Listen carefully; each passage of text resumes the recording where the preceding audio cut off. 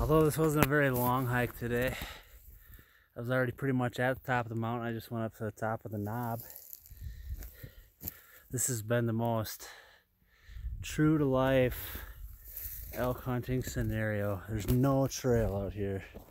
I'm hiking on rock, forcing my way through brush. There's cactus everywhere.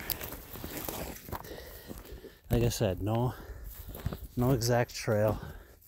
Rocks everywhere. Only problem is there's no elk sign. This terrain might be too rugged for the elk. They might stay out of here. Look at this crap. Oh. Like, where do I even go from here? Short hike today, but a good one. A good one to practice getting ready for elk hunting.